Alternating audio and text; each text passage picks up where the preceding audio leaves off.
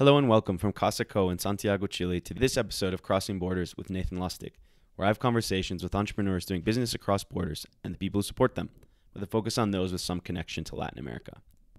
My guest today is Komal Dadlani, co-founder and CEO of Lab4U, a company that helps kids learn science via smartphone experiments. Originally from northern Chile and born to Indian immigrant parents, Komal always knew she wanted to make an impact on the world from a very young age.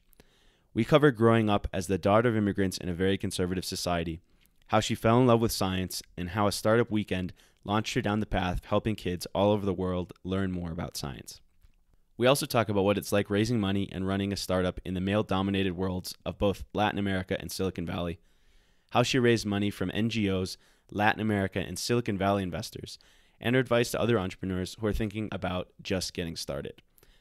Be sure to tune in next week to listen to part 2 of this podcast, where Komal turns it around on me and asks me the questions she always wanted to know about venture capital.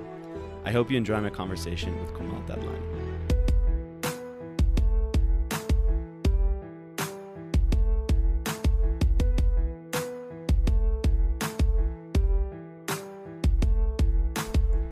Hello, Komal. Welcome to the podcast. Thank you very much for inviting me. Yeah, this is going to be fun. We've been trying to do this for maybe a year and a half now, I think. Yeah, so I'm glad. It's 2 years, I guess. I think, yeah, from the beginning of when we started the podcast. So this is going to be fun to finally be able to do it. Yes, I'm excited. So where are we in the world today? Right now, we've been able to match our schedules in traveling to Santiago, Chile. We're right now at a co-working space called Casa Co. It's a great co-working space with lots of companies, and Lab4U is one of the companies in this space. How long have you been working out of Casa Co? We've been working here for the past 2 years. We started in a small office downstairs, and I think we were first 4, then 5, then we were able to manage 8 in an office for 4 until we realized we had to move, and we moved to the second floor, which has a bigger office, where we are today. But last year, last year we had to go back to the small office because we reduced our team, and then we had to come back again. So the story of a startup. Yeah. So Casaco was able to give us that flexibility. So tell me a little bit about Lab4U. What do you guys do? Yeah, at Lab4U, we are democratizing science and changing the way science is taught by transforming smartphones and tablets into science labs. So what we basically do is we design experiments that use the sensors of the phone, let's say the microphone or the accelerometer, and we design experiments so that students and teachers around the world can experiment with the lab in their pockets. So what kind of experiments are kind of the most fun or most interesting ones? Yeah, so we've got a ton of experiments that use the sensors. So our first product is Lab4Physics, which is our physics lab. And we're soon going to launch Lab4Chemistry, which is the chemistry app. And in Lab4Physics, you've got experiments. Do you know the difference between distance and displacement? I don't think that I do. Well, then I invite you to download Lab4Physics and run some of our experiments so that you can understand those differences. So one experiment would be, it's called bungee jumping, like hook on, where we teach students about Hooke's law and spring constants. So they have to take their phones, put it in a plastic bag, recyclable plastic bag, please, connect it to a spring and analyze the constant of a spring. Yeah, I think the last science class I took was in junior year of high school, so it's been a while. Yeah, so I need a refresher. No, absolutely, and we see that many students are challenged by how theoretical physics, chemistry, and science can be, and we make it practical and experiential. So it's like learning how to ride a bicycle reading a book, where we don't want to give you a book to learn how to ride a bicycle. We want you to experiment and see the world around you and live science in a different way. No, it's awesome. And we'll dig deeper into the company in a little bit, but I wanted to go back to you and your story. And hard questions. So where are you from originally? I'm originally from Chile. I was born and brought up in Chile, actually in the north of Chile, Arica, which is a very small city. People normally visit Iquique. They don't go to my city, Arica. I was born in Arica, and daughter of an immigrant family, Indian immigrants, living here in Chile. My parents moved to Chile about 30 years ago. I was born here, and when I was about 4 or 5 years old, they decided to move from Arica to Santiago because they didn't find good schools in Arica. And they decided to say, we need our Indian kids to study in a good school in Santiago. Do you remember much about growing up to start in Arica? Yes, I remember playing a lot, the beach, the aceitunas de Azapa, Moro de Arica. I do have like childhood memories, but not more than that. I remember speaking Spanglish and Hindi and so I remember that aspect of my life, like mixing languages, like Indian parents, Chilean country, and a mother that wanted me to learn English and was desperate for me to learn English more than Hindi. Something about the Indian culture, like if you don't know English, you're like not good society or something like that, which is crazy. Well, I'm grateful for their investment because I'm having this conversation with you with some decent English. I think better than decent. So, not my credit, it's their credit. And why did they choose Chile? It's serendipity and craziness, I would say. So a bit about history.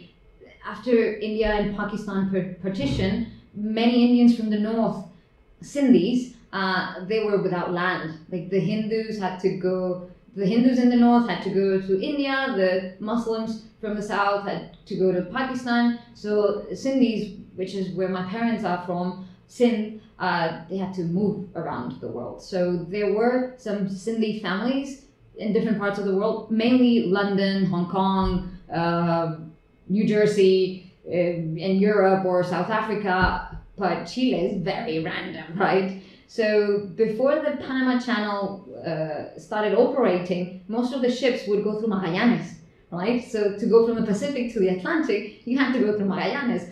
So there was this Indian family that went through Magallanes, stayed in Punta Arenas, and that's where they invited my dad to work.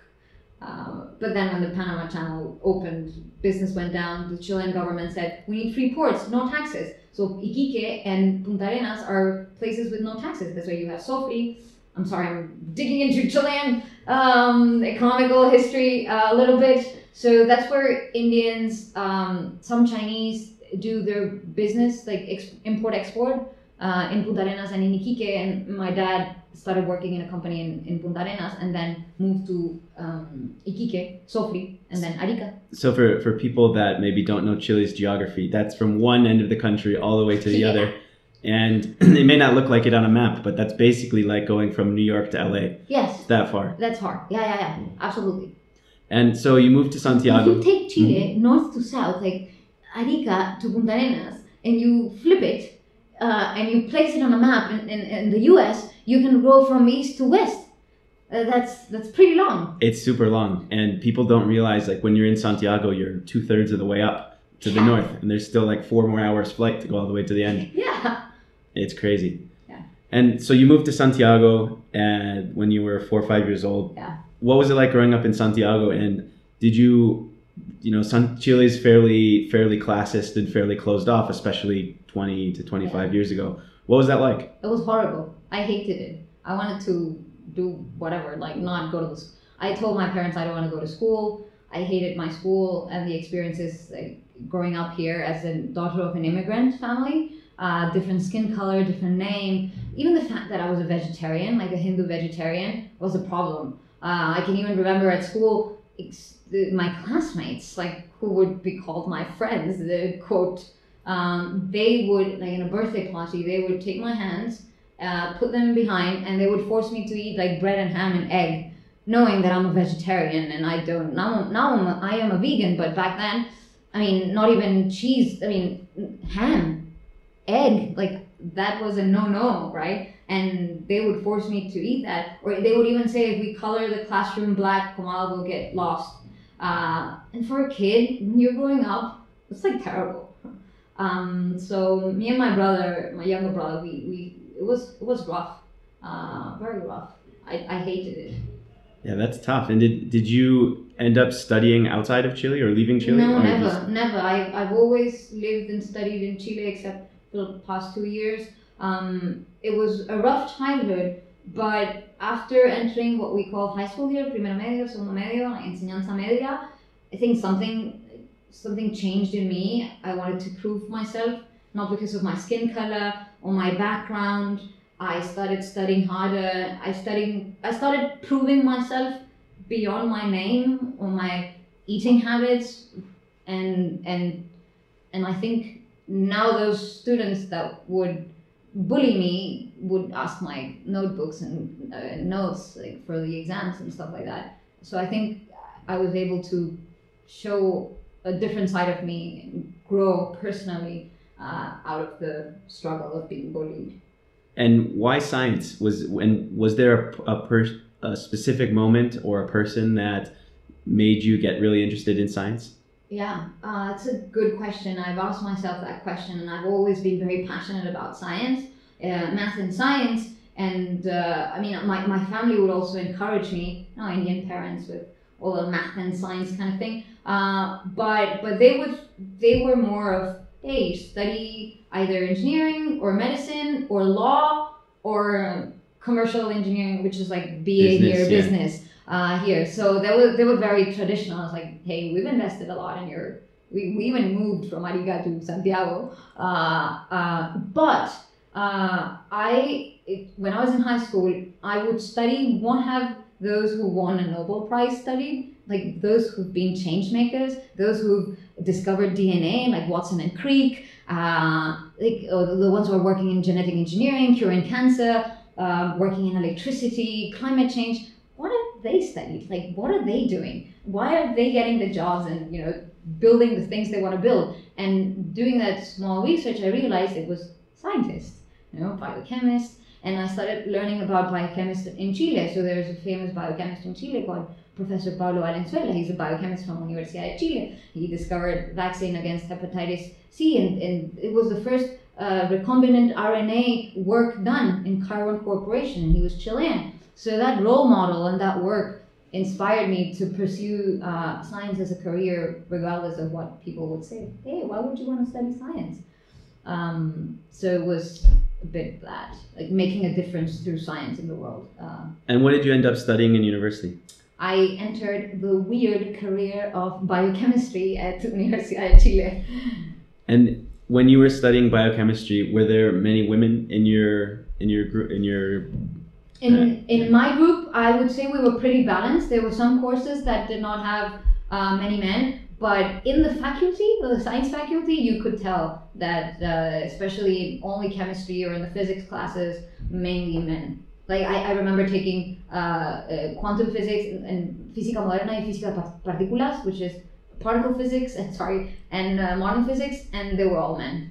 And did you know when you were either in high school or university that you were going to use science to start a business, or were you thinking, okay, I'm going to be a scientist, I'm going to make discoveries, and what was your thinking?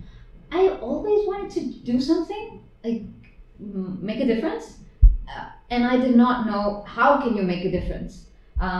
So the first thought is you study science, you work in a lab. So I study science and I worked in a lab. I worked in a biotech lab where we were researching, these were RNAs, RNAs mitochondriales no codificantes, mitochondrial non-coding RNAs.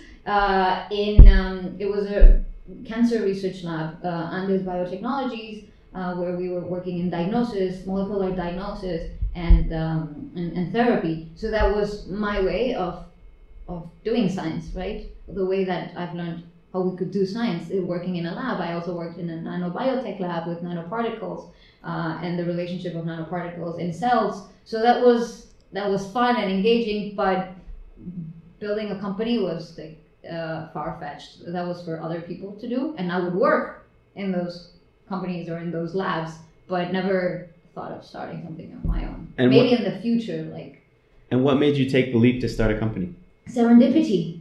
It was total serendipity. It was one of the last years of my master's in biochemistry, where me and my friends, we saw a poster in the university, in Universidad de Chile. It was a poster that said, Startup Weekend, change the world in 54 hours. It was a poster of a program or like a weekend hackathon or whatever you want to call it, organized by some random entrepreneurs from a program called Start-Up Chile. God knows what that is. And apparently they were forced to organize activities because that's how they would get some points. God knows what that is. And something about startups.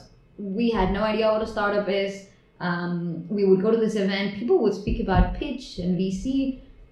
God knows, like, we had no idea what that was. Like, what kind of formula is VC? Like, what are they talking about? So it was serendipity. And there we said, okay, Red Bull, pizza, nice logos, like government logos and Microsoft, and there's some like a prize at the end, like a Kinect you could win, and mentoring hours, like let's go, and they will teach us how to change the world in 54 hours. Now that sounded exciting for a scientist, right? Awesome. I love learning. Teach me how to change the world in 54 hours. It was nothing what we expected. We had to build something in 54 hours and pitch somewhere something and present the problem. And that's when I met my co-founder, which you met right before, Álvaro José Peralta, who's the CTO and co-founder of Lab4U. I met him there. He was finishing his master's in engineering from Universidad de Chile as well.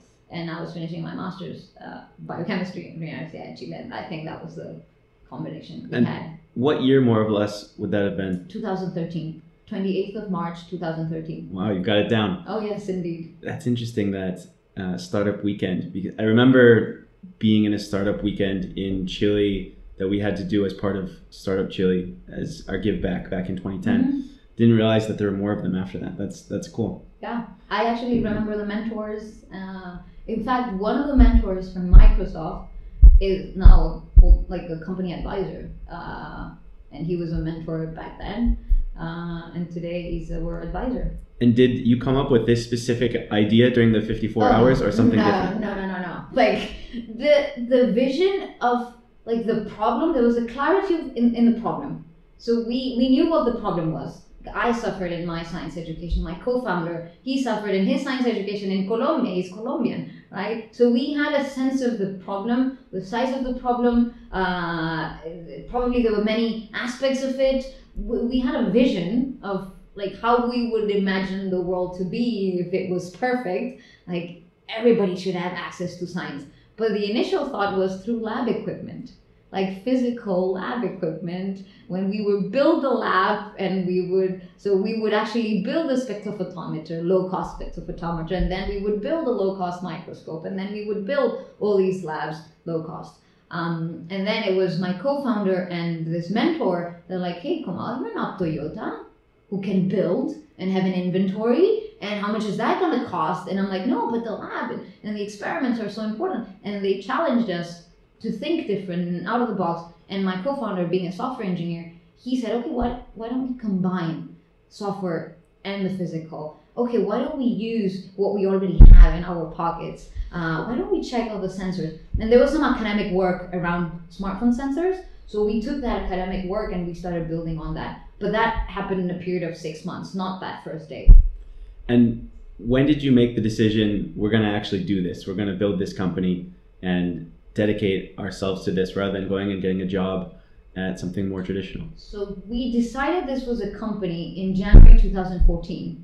After getting into Start-Up Chile, that was another story. We didn't even know that we would get in Start-Up Chile. So let's record this with a smartphone, like new iPhone, in our lab. So we recorded a pitch that has nothing to do to our current product.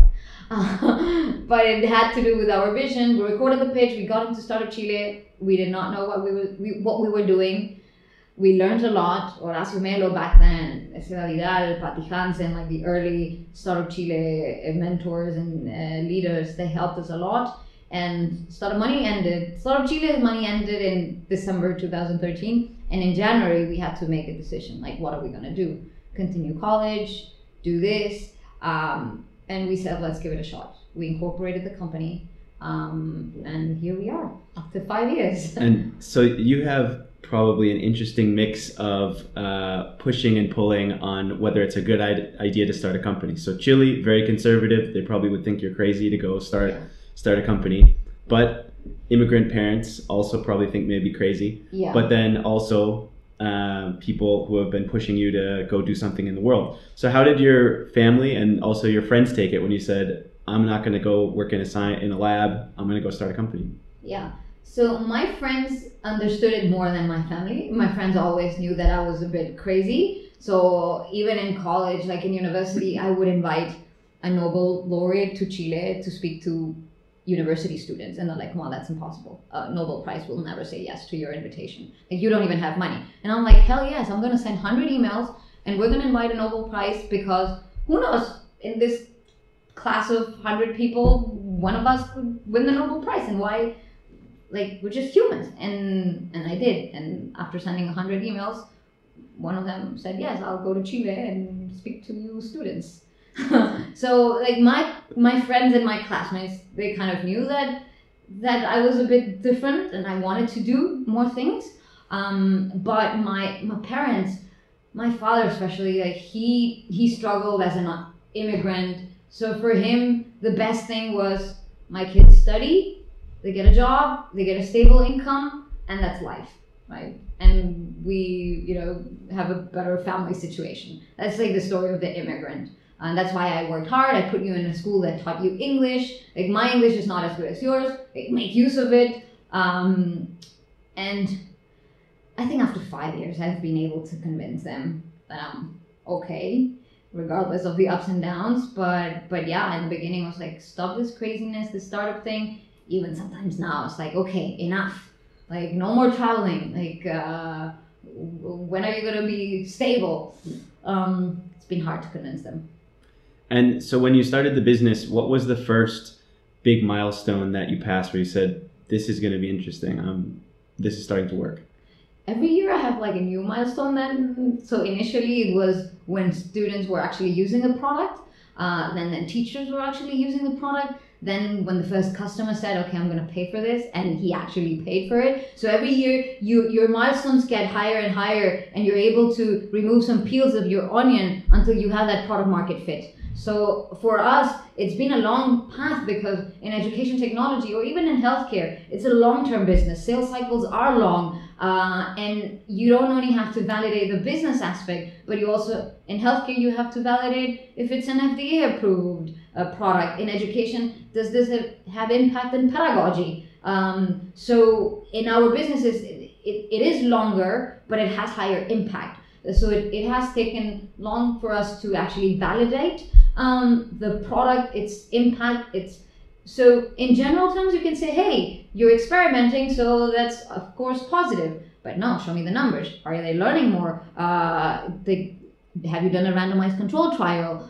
So on and so forth. So just last year, the Inter-American Development Bank financed a pilot project, an implementation in Sinaloa, Mexico, where we implemented with 10,000 students. They evaluated 3,800 students with our product, and a control group without Lab4U, a treatment group with Lab4U, and those results just came back a couple of months ago, and we're very happy with the results, because it's the first randomized control trial that we have where students increase their knowledge, their self-perception of knowledge, and most importantly, their interest to pursue a STEM-related career. So I would say that's the biggest milestone that I would say we've achieved. So you said a little while back, when you're thinking about doing the business, you imagined a perfect world. And so what are the problems in science education that you're trying to solve? Yeah, so many, but we focus on a few.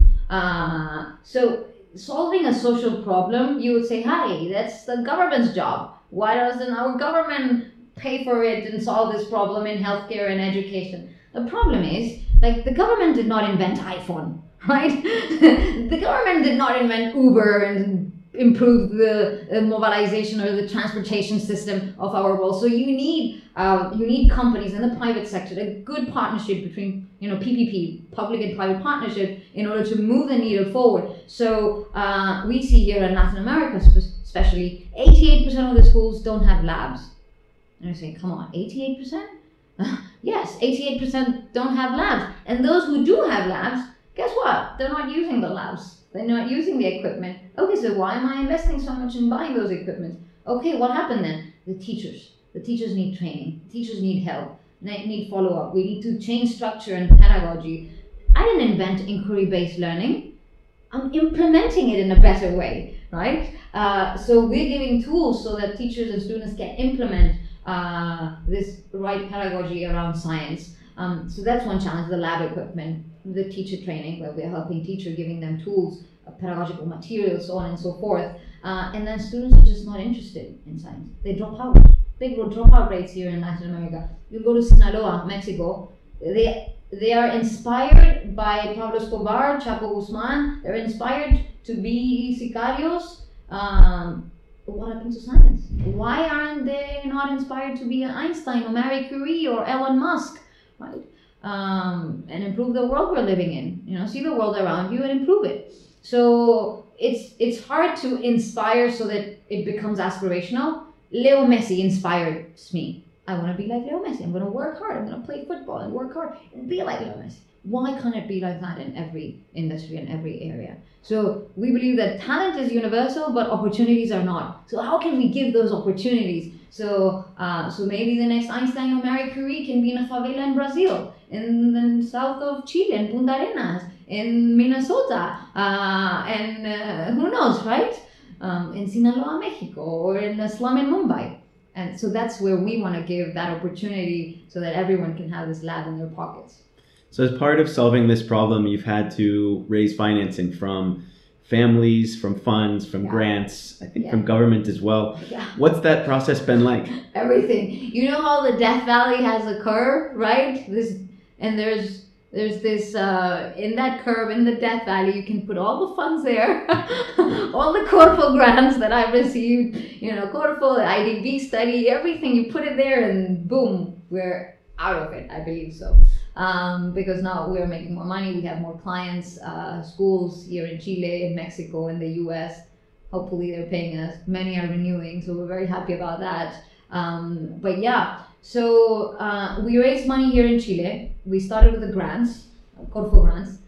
Corfo is like our venture capital here, right? Before Magma, we'll speak about Magma later. But in la ausencia de Magma, in Magma's absence, we have Corfo, right? The Corfo grants. So we've saludos a Corfo, regards to Corfo. So we've received many grants from Corfo. As opposed to, for example, my competitor has raised $10 million, and we've only raised 1/10 of that, mainly with Corfos and other private investors, funds in the US, funds in Mexico, and funds here in Chile. And what have you learned raising money from funds across the region and in the US? It's a people's business. So we've had bad experiences and good experience. Like a bad experience where we had to clean our cap table, and good experiences where our angels stick to us every single day, every year. Like I can go to them like crying and they're like, Komal, what's the problem? How to solve it? What do we have to do? Okay, I'll put the first check. Who's putting the next one? You're putting the next one? Okay, we're putting the next one. Problem solved.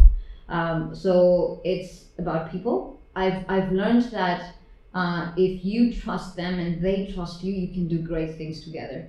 And we've got great partners in that sense. I can mention some like great partners with NextDB in Argentina, and others in Mexico who are helping us, introducing us to clients, top contacts. I don't have a network. So what does a fund give you? What does an investor give you besides the money? It should be a commodity. You can earn money, you can get money from a bank, but what is the value of an investor? I want his network, not his net worth. That's important too. But I want his network because he's going to introduce me to potential investors. For future rounds, he's going to introduce me to great clients. I don't know the Secretary of Education of the state in Jalisco, Guanajuato, blah, blah, blah. My investors, they do. They've got great contacts. They have coffee together and they play golf together. I don't play golf, right? So, my investors in the Bay Area also, great contacts. Their kids go to the same fancy school. Introduce me to the fancy school, right? So that's what I think. Do I trust the person? After learning all this, after failing a couple of times, do I trust him? Do I want him to call me in the good days and the bad days? Like, am I willing to have lunch or breakfast and dinner with these folks or this person constantly? Will I have the gut and the courage to tell him when there is a problem, because you can hide too the problems. You know what happened in Mexico recently with one entrepreneur and his investors. Will I have the gut to be transparent with him? Yes, I will. He or she is the person I need in my board, or I need in my company, or I need as an investor. So today I go, these are my problems. How do you know? I need help to solve them. And they've been great. So in most of that response, you referred to investor as he and him. And you are a female founder.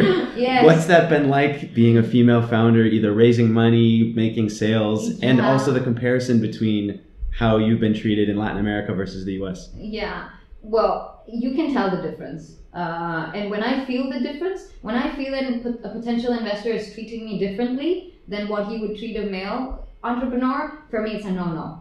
I can tell. It's very obvious. You can even tell when an investor has been an entrepreneur and one who has not been an entrepreneur. Huge difference in the conversation, in the quality of the questions, in the suggestions. Huge difference. Out of all my investors in the funds and all my angel investors are men. All the fund investors are men, except one, which is Marta from NextDP. But she's part of a team also, like Gonzalo, Ariel, and Marta. I feel very comfortable speaking with her, and she's the one who's also looked after me as a human. Like, Komal, are you resting? Like, how's your health? And very encouraging. But the rest are all men. And your question was about if what's it been like raising money and then even doing sales as a female entrepreneur? And is there a difference between Latin America and the US? Or in Latin America, is there a difference between the countries? Yeah. I see more differences here, even in the way they treat you, outside or inside the meeting room. Even when I sell the product to physics teachers who are almost men, like the American Association of Physics Teachers, all of them are men. So I go, and they were all men, all physics teacher. The leader was a man. I went with my colleague, who's also a man. Thank God he went there, because they were speaking with him. He was new in the company, but I wanted him to do the sell. It was like part of the process, and they were all talking to him, speaking to him. But when the technical questions came, my gentleman-like colleague, who's fantastic, he's like, so that those technical questions, I will go to my colleague Komal, who's the scientist, and she'll be able to answer. So I'm like, yeah, and the acceleration versus time graph, this is what happened, and the sonometer, the Fourier transformative analysis, blah, blah, blah. And after I had to prove them that I knew my shit, they would look at me. Otherwise, I was just ignored as a female assistant. It's very common. Even in events, I go, I'll give you an example here. I went to an event, entrepreneurs, I was ignored until someone else said like, hey, are you Komal from Lab4U? You're based in Silicon Valley now. I've heard you guys are doing great. That's when people started looking at me. Otherwise, I was just ignored, sitting there with my orange juice, when the rest were with their wine glasses. And they were speaking about small things, about an investment from this and that of $25,000 because of a cap, which is a very low cap, and they couldn't. I raised more money with a higher cap. They didn't even, mind in asking, hey, what does your company do? Do you have any suggestions? I could have helped them, but they ignored me completely. It's very common, especially, I would say, more in Latam and in the Bay Area as well. I think that's changing though. All my current investors, the thing is, my current investors, most of them are parents. For example, one of my angel investors, he's a father, and he respects his wife, his daughter. He's like, no, I'm not the smart one. My wife is the smart one. So they're people who respect women and men equally, and you can tell the difference. Those are the kind of people you want in your company. So you talked about Silicon Valley and being based there.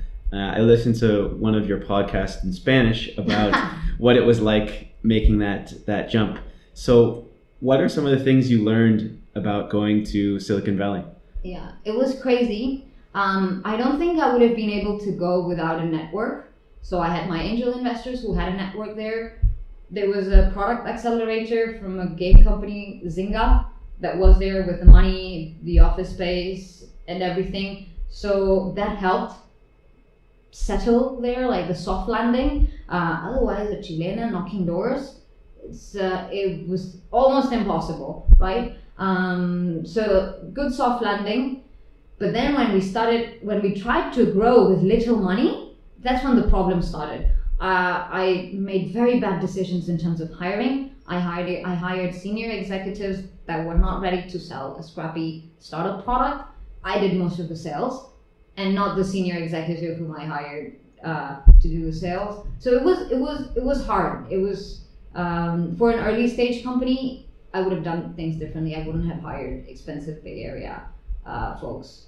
And now there was difference in language, in culture. The team in the US would not speak Spanish. So even if they had requirements for the team in Chile, design, hey, we have to change this in the website and this document, blah, blah, blah, oh, there's a typo. They just couldn't communicate. So instead of executing and selling, I was just managing 2 languages in 2 offices and, operations that were not worth it. Bad idea. So lots of Latin American founders have the dream of going to launch in the US or in Silicon Valley. What are some of the things besides for don't hire the really expensive senior person would you give them? Yeah. Have local investors. So for example, my first local investors were not like the hardcore Silicon Valley, Sequoia Capital or the whatever capital. They were angels that had relationship with Chile and the US. So they were angels in Berkeley, right? He had a house in Berkeley, had exits in the Bay Area, but he was Chilean. Other angel investor had an office in Miami and had new people from the Endeavor network. So when you have people you trust in the US who are Chilean or Latinos, Mexicans, Colombians, your doors are open in those networks. So don't do Silicon Valley tourism. If you want to go tourism, use Google Earth. That's easier and cheaper. Don't buy a ticket just to, I'm going to go to Google and I'm going to knock doors. No. The warm intros are the best intros. And when Silicon Valley investors see that you have local investors trusting in you, they're going to trust as well if they care about it. So that's something I found. My Silicon Valley investor, I met him in 2014 and he invested in 2016. It took 2 years of relationship building for him to invest. And we keep building relationships. So know that this is a relationship business. Don't just go for the heck of it. And what's next? Wait, something else. You need to go where your industry is strong. Like if you're in the mining industry, Silicon Valley is not data mining, like real like copper, lithium, like mining industry. Chile is probably a better place to be, right? Not Silicon Valley. But if you're going to build Boston, for example, for biotech, so think also about your industries. For us, the Bay Area was great to know about the companies like Class Dojo and Edmodo and all the edtech investors like Learn Capital, Reach Capital, Owl Ventures. They're all in the Bay Area. Yeah, there's a beehive here. This one's just a moth, so we're going to be fine. Okay, it's just a moth. Okay. It's not going to get us. Yeah, the Chilean ecosystem. Yeah. And so in the company today, how's it doing? What are the clients and what's next for you? Yeah. So we had an important milestone in Mexico, and that has opened many doors in Mexico. So our client base is growing in Mexico. Our clients in Chile are renewing their contracts. And first it was smaller contracts, like $200 contracts and $300 contracts. And then last year started being $1,000 contracts. And now we're speaking about $10,000 contracts that are renewing. So that's like annual recurring revenue that we're getting. And for the first time, I would say we're building a sales process. We know our numbers, we know our metrics, we know where to invest. And we're looking forward to grow the sales team and add new products to increase the annual contract value.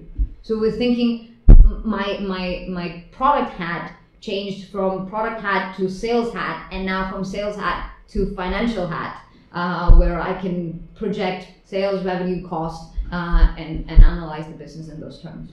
Do you have any books, blogs, podcasts, documentaries, anything that you like to recommend to people? Yeah, depending on the stage of your emotional stage and the emotional roller coaster that startup can be.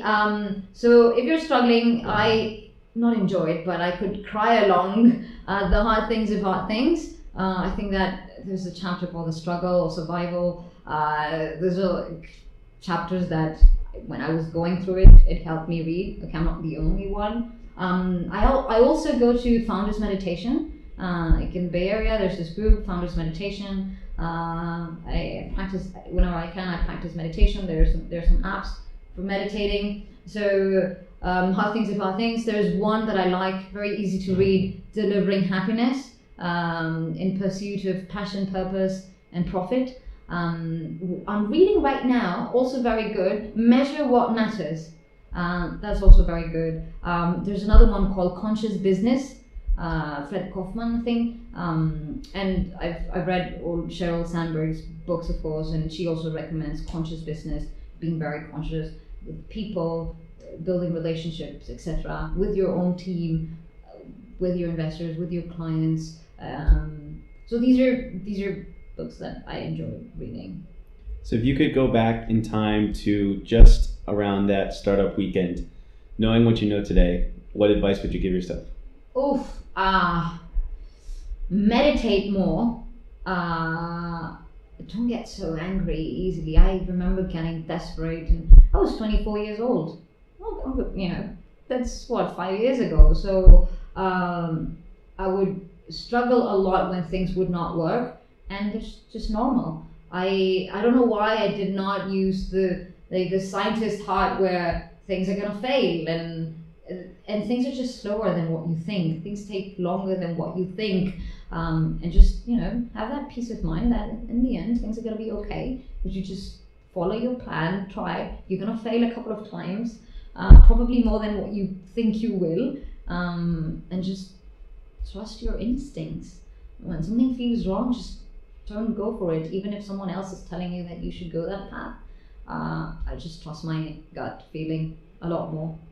I think those are great pieces of advice, not only for business, but also for living a good life. So thanks for taking the time to share your story on the podcast. I really enjoyed the conversation. No, same here. Thank you very much.